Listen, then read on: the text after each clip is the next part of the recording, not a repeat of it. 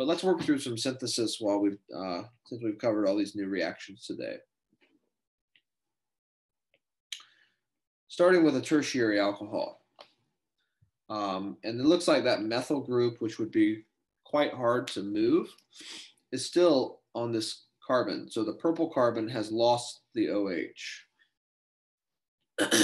The adjacent carbon has two H's on it to start, but now one of them has been replaced with this methoxy. So what I see is that the OH disappears and a new functional group, O-methyl, appears on the adjacent carbon, which means that the intermediate to make is the alkene between those two adjacent carbons, where you have this carbon-carbon pi bond. Once again, we want to make an alkene, but this time we're doing it from an alcohol instead of a alkyl halide. So this time we need to add a strong acid and do acid catalyzed dehydration, which is a reaction we covered previously. So this acid catalyzed dehydration will protonate, water will leave, and the carbocation will be deprotonated at this beta hydrogen. We've lost H2O. And remember that removing water and raising the temperature favors the elimination. Okay, that's an E1 step or an E1 mechanism because we're in a strongly acidic solution without strong base for E2.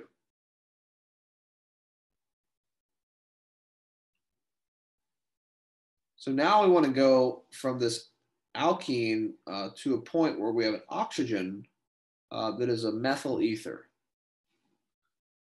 And we're going to make both enantiomers where the oxygen is specifically trans to the methyl.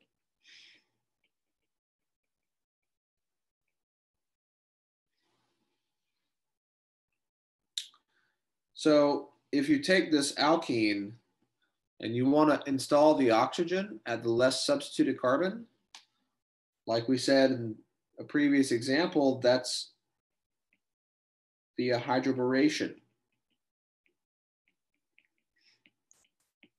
And it won't give us a methoxy group, but it'll give us an alcohol. And remember that this is a syn addition because the mechanism of borane with an alkene is concerted.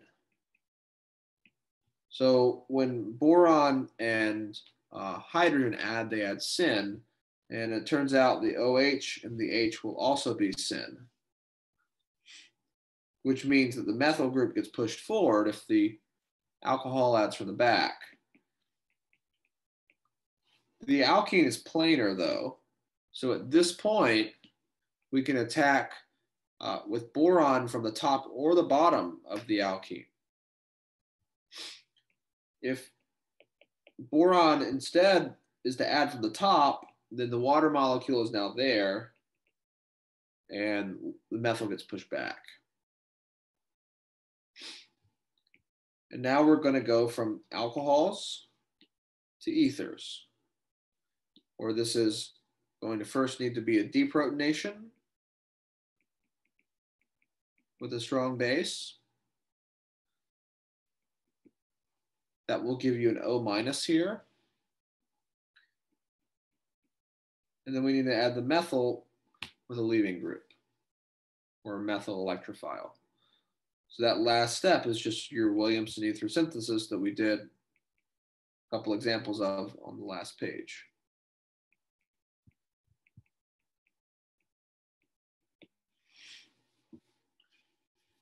Okay, so it's really important to remember hydroboration because hydroboration gives you these syn stereospecific products where hydroxyl and hydrogen add on the same face and the same face only.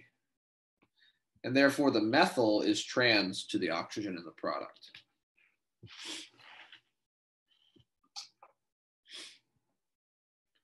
Okay, let's do one more synthesis problem here. sort of put things together and review even a little bit from Unit 2 with this one.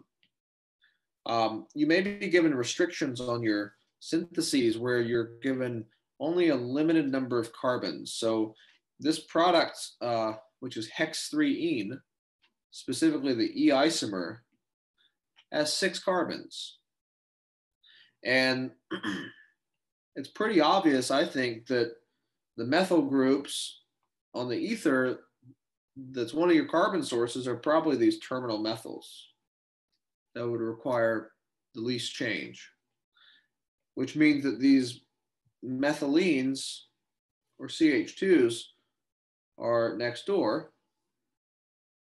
And then the sp carbons have now become the sp2 carbons of the alkyne.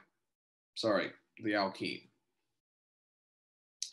So I'm going to think about this one retrosynthetically at first to try to work backwards a little bit, because we have an E alkene, and previously that was probably the alkyne, simply because of the pi bond there. So we have a triple bond, and then there are ethyl groups. And to reduce this down in a stereospecific way to E, this is a hard reaction to remember, but it's called the dissolving metal reduction, where you use any one of these 3, lithium, sodium, or potassium. They're alkali metals. And they give the electrons for reduction, but you have to include the solvent here. Ammonia provides the actual hydrogens that add trans or do that anti-type addition. That gives the E alkene. Now, we can kind of see where we're going, because the alkyne, we now need to take off the hydrogens one step at a time and add these ethyl branches. And we've done that before with chain elongation. So I'm going to take the alkyne and turn it into an acetylide ion. So it's now a good nucleophile. And remember, to do that, you have to use sodium amide, which is a super base. And that's an ammonia solvent. And then to that, you need to add this ethyl branch. So to get to the point where we have this ethyl group, the electrophile needed for that would be ethyl bromide or chloride or iodide. And the carbon that was bound to the ethyl is now, or was bound to the bromide, excuse me, is now here. So this was not a carbon source we were given, but diethyl ether was.